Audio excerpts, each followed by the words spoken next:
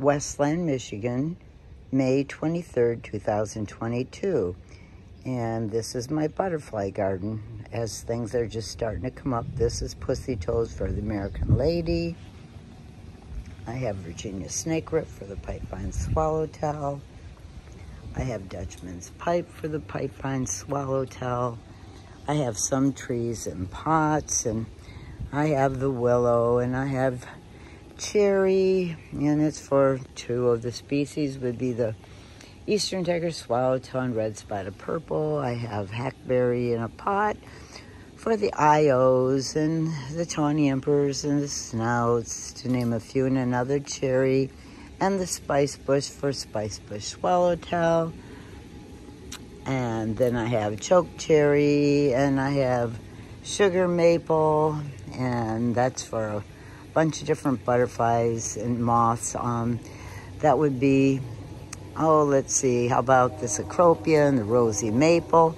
And then my arbor here is common hops for the question mark and the eastern comma. And right ahead of us is my hop tree for the giant swallowtails, and the tigers also lay on that. And let's see, then I have a few nectar sources. I have the red clover, and that's for the eastern tail blue and the orange sulfur.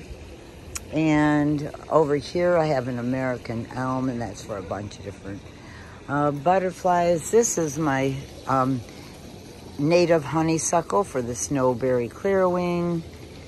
And let's see here, I have chives, and many species like the nectar on that. I have some nice juicy bananas, because there's quite a few species that like to feed on overripe fruit. And you can see my milkweed. The swamp milkweed is just coming up. This is my tulip tree, and it's for the eastern tiger swallowtail. The Prometheus use it.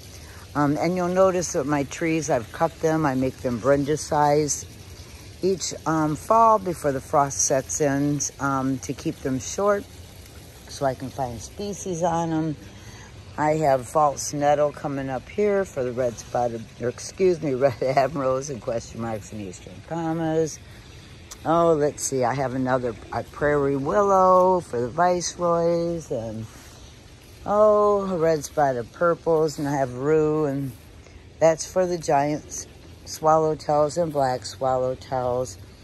And I have pearly everlasting for the American ladies, and I have wild bergamot, a nectar source, and I have violets for the variegated fritillary and other fritillaries. Now let's see here.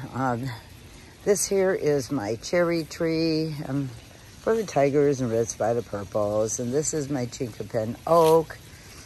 And I always give my polyphemesis the second brood. And let's see, here I've got more swamp milkweed coming up, and more chives, and this is another hackberry that I keep in the ground.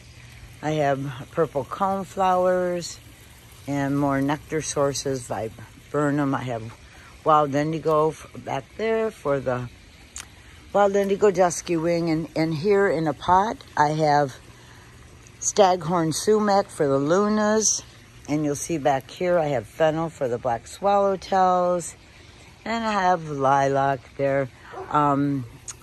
Back here is my spice bush for the spice bush swallowtail, and I have stinging nettle for the red admirals, question marks, eastern commas, and wisteria for the silver spotted skippers, and I have plantain for the let's see, Baltimore checker spots, painted ladies are a few. Back here I have a prickly ash, and that's for the giant swallowtails. And then let's see here, I have another prairie willow here, and more swamp milkweed. And let's see, more nectar sources. And this here is my pawpaw tree for the zebra swallowtails. And I have more pearly everlasting So, oh, I forgot. These are my Nannaberry viburnum, and they're for the hummingbird clearwing.